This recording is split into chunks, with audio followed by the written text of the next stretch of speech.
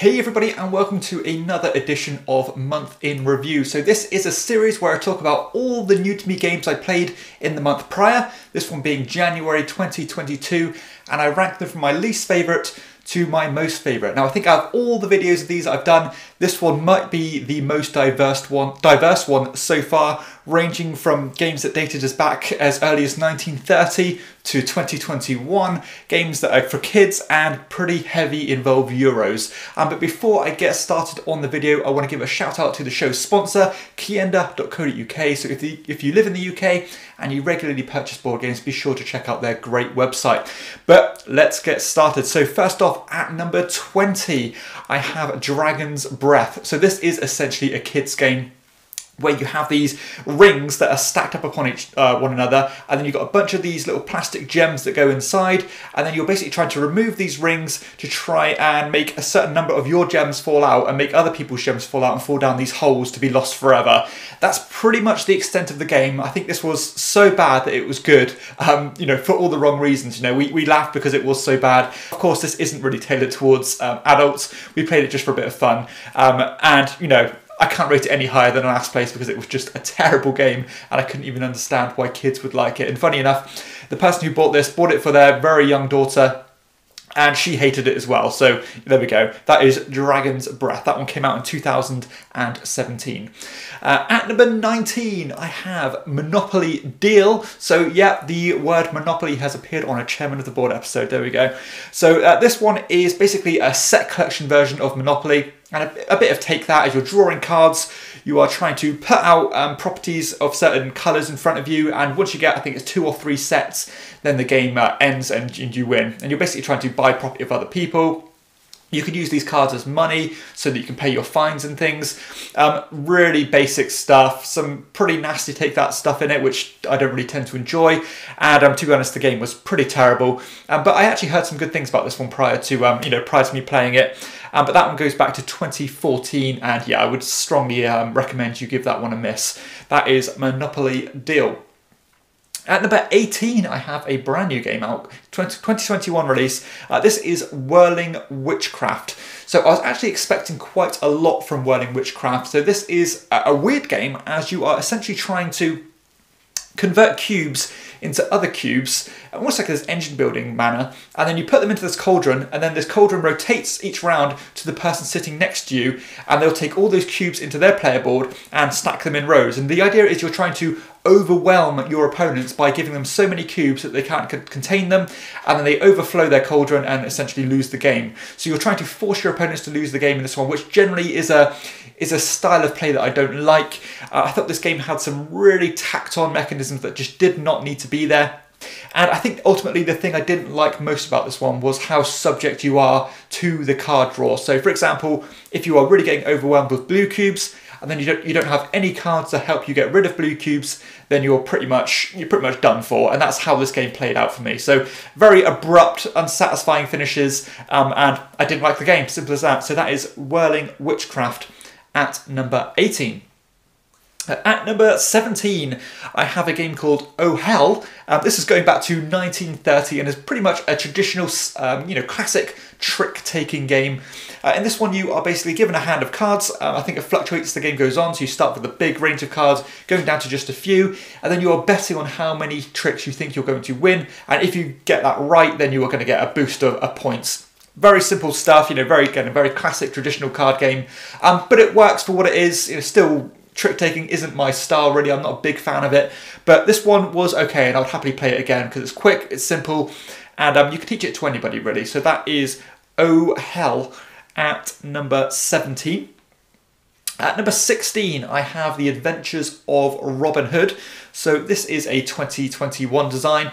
And this one is, to be honest, the only reason this is lower on the list is because this just isn't my style of game. I mean, I generally actually really appreciate what this game achieves. It's very ambitious. As you have this big map, probably the best looking board I've ever seen, to be honest. Absolutely gorgeous Michael Menzel artwork. Yeah, amongst the best board, I think, yeah, probably my top 5 boards I've ever seen. But this one, you have certain spots on the board where you flip them over, almost like an advent calendar, and they go to the other side. You're going through the story as, Robin Hood and his merry men, visiting different people, talking to them, filling objectives. I had quite a cool initiative system as you're drawing things out of the bag. You're constantly referring to this book where you're reading through different passages and things to, develop the story and go on. It's good for what it is, as I said. If you have a family who likes story-driven games, it's not really going to get much better than Robin Hood. But for me personally, it's not going to be a kind of game that I dive into. Nothing that really, captures me too much because I'm a mechanisms man. This is very much a story and theme game. But again, if you like that style of game, I really recommend giving this one a look because I think it's quite special, to be honest, but just not for me. So that is Robin Hood, or The Adventures of Robin Hood, at number 16. So moving on to number 15, we have a pretty obscure game. This one is Hounded, dating back to 2016. This is a two-player abstract game, as one person is basically a hunter, and they have a bunch of their hounds, their hunting hounds with them, and the other person is a fox. And the idea is that as the fox, you're trying to move around this grid of tiles, trying to find certain ones before the hunter traps you and you can't move anymore. So it's got quite a bleak theme, and one that, I thought it was quite interesting that they went for it because, fox hunting is quite taboo, I suppose, but I always like it when people, don't care about that kind of thing. But this one, it was a pretty traditional, standard abstract style game. But it works well. I think it's slightly imbalanced in favour of the fox. I think you're a bit too agile to outmaneuver the hunter. But again, I like the theme. I like the idea of it, and I would play it again. It's pretty quick, but I think ultimately when games like this aren't too balanced, and I have a bit of doubt in my mind that it's just not fair on one person, then that tends to be a bit of a big negative for me. But more plays might balance that out. So we shall see. That is Hounded. At number 14, I have Lost Kingdoms, Pangaea in Pieces. This is another 2021 release. This was, I believe, backed on Kickstarter. This is an area control style game based on dinosaurs. So you are basically have a bunch of these dinosaurs, and you can kind of breed with each other and expand your pieces on the board. You can move them around. You have this dynamic board state where you're sliding these tiles from area to area. You're trying to spread yourself as thin as possible, but control those majorities. Very standard stuff, in my opinion. This has been done 1,000 times. Pretty much abstract in this game, but because there's nothing really wrong with it. There's just nothing terribly exciting about it, and there's a million better tile placement games out there and better abstract games out there. But this one just didn't really do anything new, which I think is quite strange for a game like that to come out in 2021, which doesn't really try anything different at all. So nothing wrong with it, but just nothing special about it whatsoever. So that is Lost Kingdoms at number 14. At number 13, I have Four Seasons. So this is a small box card game. It's a I split, you choose mechanism, which has been kind of made broader appeal in games such as Hanamakoji. This one predates Hanamakoji by quite a while, and you are essentially given a bunch of these cards that value in ranges. You've got like a strength 1, strength 2 and strength 3 cards. You have, I think it's 4 different suits each to the seasons. And then all you're doing is you're picking 2 cards from your hand, giving them to your opponent. They'll choose one of them to act as a kind of a bid, and they'll use the other one to act to put in the points pool, which you're both fighting for. So it's all about, how are you going to split those cards so that your opponent doesn't benefit too much from them, and the choices aren't so easy for them to stop them running away with the points. It works perfectly fine. No issues whatsoever with it, and in fact it's quite a good game, particularly when it comes to the second half of the game when things really ramp up and you know the kind of things you want to go for. I thought the first half of the game was a bit too much going through the motions, not really having much guidance of what you want to do, but again the second half the game really did come alive. But ultimately the game didn't really hit the higher peaks of this list because a game like Hanamakoji does everything this game does better than it, so therefore I can't warrant keeping it. It's too similar, but simply not as good in any way, shape or form. So a fine game in its own right. If I played this one without knowing about Hanamakoji, this will probably fit higher on the list, but because that game exists, this one has just rendered void for me. So that is Four Seasons at number 13. At number 12, I have another 2021 design with Watch. So Watch has come out with pretty little spotlight on it. So this actually has a really cool theme, as you are essentially working in this watch factory, but secretly you are smuggling out these war munitions, but you can be caught by the other players if they go to a certain spot in what's basically a rondel. So you are essentially gaining resources. You can convert those resources into these crates, which will give you more points the earlier you do them. You can convert those crates into better crates. Again, you can go to that spot where you can try to guess where other people are going to go in future rounds, and if they go there, then you can actually almost like tax them or blackmail them to pay you money. And you have this kind of development board where you are constantly increasing things and making yourself better and more efficient. And when you remove these discs from your personal player board, you're putting them on a scoring track, which will give you points in kind of 3 different strategies to go for. And you know, on the surface level of this game, I thought it was quite clever, but in reality, I didn't think it really had any highs. It was pretty standard fare. I didn't find anything tremendously special about it, despite sounding and looking different and being a fresh theme. I thought the scoring was okay. As again, you would invest in these different strategies. Are you going to go for a money strategy? Are you going to go for a gear strategy? Are you going to go for the munition strategy?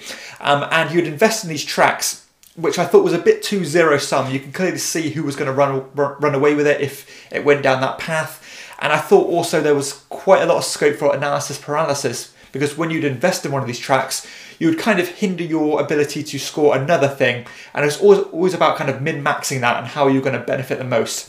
So I wanted to like this one. Unfortunately, it just fell a bit shy and just didn't quite hit that or scratch that itch that I wanted it to.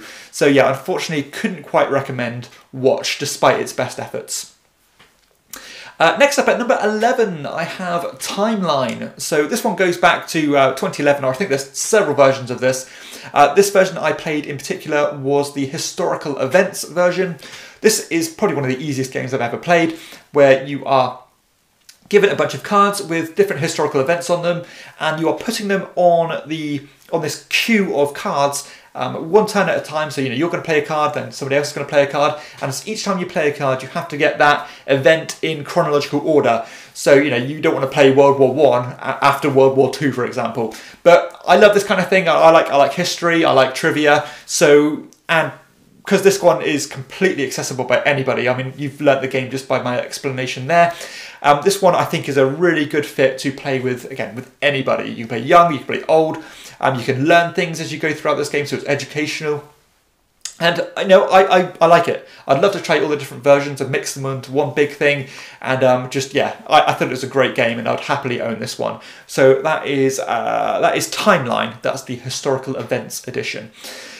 At number 10, I have Brian Boru. So this is a 2021 Piers Sylvester design that is pretty damn unique, to be honest. So this one is a hybrid trick-taking and area majority style game, as you have a bunch of cards which you've drafted, and then you are choosing a location on the board, all of which are broken into different regions and then further broken into, I suppose, towns or cities with different colours on them. And then you are basically choosing a location, and then the person who's chose that location is leading the trick with a card from their hand. Although the cards have numbers on them, they have bonuses on them if you win the trick. They have bonuses on them if you lose the trick as well. So you do have to strike this balance of, do I want to win this region to put my control marker down there to score the area majority bonus, or do I want to lose that trick on purpose to get the really cool benefit from it? And then on top of that, you are climbing tracks to get ongoing benefits. You can climb this kind of religion track or put these markers down where it will increase the influence of one of your pre-existing spaces on the board. There was a lot about this game I liked. It played in a very succinct amount of time. I wasn't really expecting to like it, and I did enjoy it quite a lot. I thought one of the parts of the game was weaker than the others, where you'd have these Viking tokens, and if you had the most Viking tokens, you can essentially render another player's piece obsolete on the board, which I thought was a bit... yeah, it didn't quite hit the spot for me. But the rest of it I enjoyed. I'd play this one again. It only takes about an hour to play for quite a thinky involved game. Again, different. This one really did kind of bring back memories of a game like The King is Dead, where I really appreciate the game design, but would I find myself ever requesting to play the game? Probably not. At number 9, I have Welcome To. So this is going back to 2018, and it is a roll and write style game as you're building up this neighbourhood, I suppose. And I suppose this is regarded as one of the better, one of the more famous roll and write games. And this one certainly lived up to that expectation for me. You know, for some reason or another, I hadn't played this one until this month, and I really enjoyed it. So you've got quite a lot to think about in this game as you are trying to build up, again, ascending numbers on these different rows of houses. You can divide these houses up into blocks and then invest in the blocks that you've built. Yeah, lots of good stuff going on here. Agonising decisions, you know, do you want to do this? Do you want to do this? And I really enjoyed it. So yeah, just a solid, well-rounded roll and write game, and probably a top tier one, I would quite confidently say. So yeah, really enjoyed this one. Happily play this one anytime. Nice fast game, but still quite thinky, quite involved, but not too much where it's convoluted. So yeah, hits a really good niche for me, and just balances things just right for what this game is supposed to do. So yeah, I really enjoyed Welcome To, and I think it's very worthy to be in the top 10 of the month. So that is Welcome To. At number 8, I have another 2021 design. This one is Picture Perfect. So this one, I love the theme of this game, as you are essentially getting a bunch of people together for a family photo, or you know, just a group photo. However, all these different people in this shot want different needs. So some might say, you know, I want to stand next to this chap, or I don't want to be stood next to the table, or I want my face to be hidden. And as the game goes on, you're going to keep learning the information about what these people want in order to orientate your different people in different ways to try to get that optimal shot to get the most points possible. Surprisingly, I generally don't like games with memory in them, but this game uses the memory aspect very well, because you know, you need to think, you know, why did I place this guy here? Because you don't get to look at the information you gained earlier. So, you know, you might think, why did I place them there? Was it because they wanted to be stood next to them, or was it not? Am I able to move them? Is that going to hurt me, or is it going to help me? And I really enjoyed that. So a very quick, accessible game, but with a really neat theme. You know, you can call it deduction, I suppose. And again, that memory aspect comes through strongly, and I thought it was a very, very fresh and fun game. That this one's got potential to fall into a shield of quality should I play it more, because I've only played this one once so far, but initial impressions are very positive. Again, achieves what it's supposed to do. Very nice, welcoming gateway game. That is Picture Perfect. Speaking of gateway games, at number 7, I have Fantastic Factories. So this is a family-friendly, very accessible engine building style game as you are acquiring cards in this communal draft, putting them, basically putting them in a tableau, and then you're rolling dice to either activate these buildings. You can use your own little headquarters where you're gaining more cards and stuff like that, gaining resources, and then using resources to get points essentially. And that's basically what the game consists of, just trying to be as efficient as you can and mitigate those dice rolls by using different cards you've acquired before. And this one just flows very nicely, again, very low barriers to entry, a ton of possibilities, especially when you start introducing the expansion content. I did play this one with all the expansion content, and I would say, personally from now on, I would always remove the kind of take that style cards where you could kind of steal resources and things and steal cards off each other. That for me didn't quite fit the game, and I generally don't like take that mechanisms anyway. But the rest of it I thought was a joy to play. Could only play this one once, but would happily you know, play it several more times, because you get quite a rich experience in quite a succinct amount of time, but still, again, very easy to dive into. So that is Fantastic Factories, a great intro to engine building, to dice mitigation and card drafting. So yeah, like that one at number 7. At number 6, another 2021 design with Tabanusi, Builders of Ur. This one is a strange one to review for me, because check out my review, because I should have uploaded that by the time this video comes out. But this one is the latest game in the Daniele Cecchini T-Series by Board and Dice, which are amongst my favourite games of all time. So if you look at my shelf, I've got Trismegistus, I've got Tzolk'in, I've got Teotihuacan, I've got Tekhenu. I love them all. They're all kind of top 20 games for me. This one just didn't land for me. It was quite fiddly, very convoluted, very esoteric and obtuse. Don't get me wrong, I did enjoy the game. You know, this is my number 6 best game of the month. But because my expectations were so high for this one, I was expecting it to be as good as those other ones, and I just don't think it was. I think it might have reached a bit too far in order to inject player interaction into the game, as you would kind of put these plans onto the board to get a bonus. But when you put these plans onto the board, you're basically inviting other people to build on your plans to get their own bonus from it. And you can climb tracks and things, you're multiplying your buildings by your tracks, all that Euro stuff, getting points galore in different ways. But I think the game is so, so unintuitive that it's going to be a bit of a bugbear to teach anybody new to the game. So I think if you have the right group who are really invested in the game and want to play it again and again, then this might be a good fit. But if you want to keep teaching this to new people, then it's going to be a bit of a grinding, process. And to be honest, as time's developing and as I'm getting more and more experience with board games, these kind of more fiddly and convoluted games are kind of becoming a bit more, or I'm starting to stand up a bit more from them, and I really do appreciate simplicity and elegance more and more. And I think maybe a game like Tabanusi is the polar opposite of that. Despite me, again, I don't want this to sound overly negative. It's a good game. This is a very solid game. But is it going to be one that I'm going to request and pull off amongst all these others? Absolutely not. So therefore, it just missed out on getting a recommendation. So that is Tabanusi, Builders of War. A very, very sad disappointment for me, but despite being good. So let's get into the top 5 then. And this is where my recommendations begin.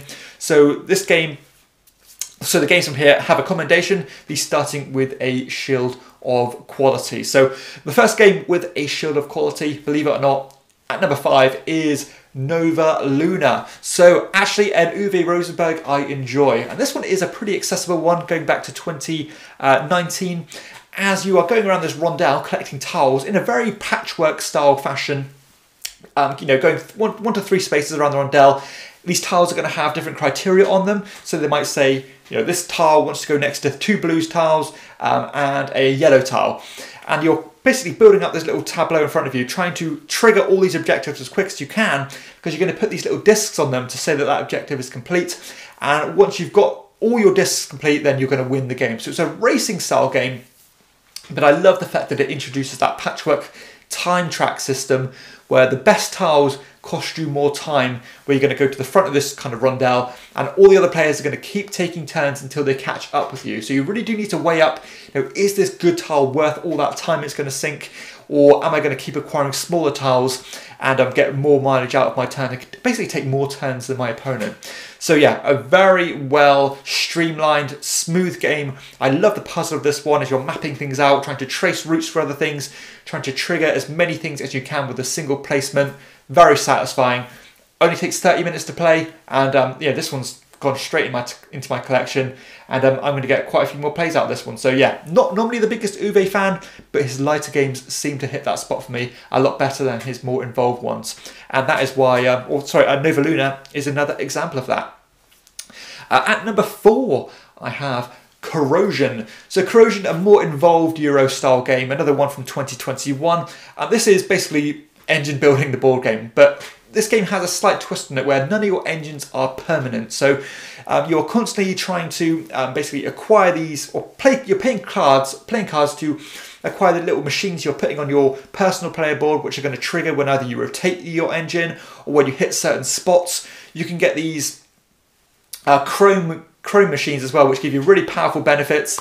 And you can use them and exploit them as much as you can. Some machines are going to completely corrode and just basically depreciate as the game goes on, and you're going to discard them when they hit certain spots. So it's all about trying to extract as much out as you can out of these machines before they go away. And I like that efficiency puzzle. I think this game actually works really well. I did have a few problems with it, which could quite easily be fixed, which I think the designer is addressing. Number 1, the game is too long. It went on about 25% too long, and the end of the game, you feel like you're just wanting to hurry the game to finish because it just outstays its welcome that little bit. And number 2, I suppose the game arc isn't quite as satisfying as a lot of the other engine builders. So, you're pretty much doing the same thing from start to finish in this game. You're never really building up that huge engine to a big crescendo where at the end of the game your machine is much different than the one at the beginning. But it's always kind of spinning those plates, keeping the machine, your engine ticking along rather than amplifying it, which I think maybe slightly worked against the game. But other than that, I thought it was a really good first design by this designer, Stefan Bauer, I think he's called. Yeah, very, very impressive for a first design. I enjoyed it quite a lot. Definitely got more plays in it for me, and happily recommend this one, because if you like engine building, I really suggest you give this one a play. So that is Corrosion at number 4. Top 3 now. So at number 3, I have a small box card game going back to 2020 with Stella. So Stella, only 2 players. This one, you are going to basically build up a tableau of cards, or basically 2 tableaus of cards, which work hand in hand with each other. You're going to be building one in this telescope, which is basically this puzzly style thing, as you're trying to put cards in the same types, going to be in touch with each other. You're trying to control majorities, because this telescope is basically divided into 3 parts. And if you get the highest numbers in them, more than your opponent, you're going to get a big injection of points. But you're also trying to get stars in that telescope, because the other tableau, you're going to be trying to build runs of cards. So, your 1s, 2s, 3s, 4s, 5s, or, 3, 4, 5. And your biggest run of cards in each suit is going to multiply by the same suit's stars in your telescope. And that's basically how the game works. But the thing this game does differently than anything else is how you draft the cards in the first place. So essentially the first draft is very easy. You're going to pick a card from the row, put it in your hand of 3 cards, and then play one of them in your telescope or your notebook, which is your other tableau. But the second draft is really interesting, because the card that you played first, you have to take the remaining card from the pool of cards with the same number as the one you've just played, because every single card in that row has a number assigned to it. So it does kind of ramp up that complexity, but it really does work well for the game and makes it feel different. So I love clever little card games, and this one is very clever, very succinct, very restrictive, but in a very good way. So I think this game is fantastic, and definitely cemented itself in my small card game collection. Love games like this, and this one is a really good example of those clever, thinky card games that are going to really stand the test of time. So that is Stella, really big, pleasant surprise for me. That is number 3.